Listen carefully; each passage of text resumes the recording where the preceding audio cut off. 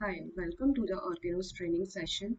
In this session, we will discuss about how to enable Organos work item fields using Word properties inside MS Word file. Once the document signed and download PDF gets generated, this field will get the value from the database.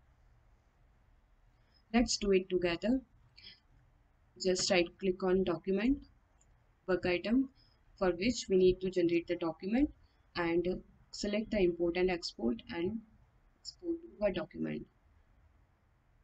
Just download the template by clicking on download icon and let's open the document template. Now we can see here all the document control work item routing information are displaying here, which is already set here. Word properties, these are the word properties, and these are work item ID, work item revision, change number, and routing state and effective date. So these are all the information will display here after signing the DMS.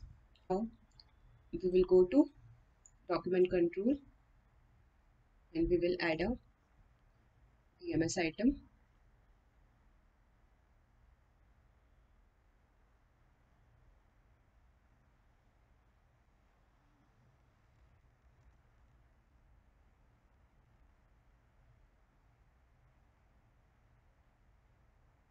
In this revision, we will add the file which we have generated recently.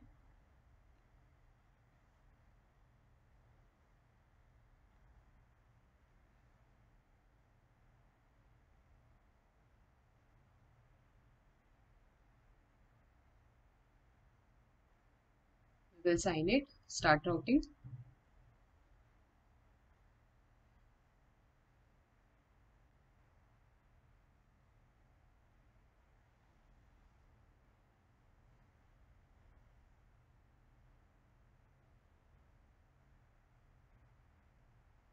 Just click on approve button.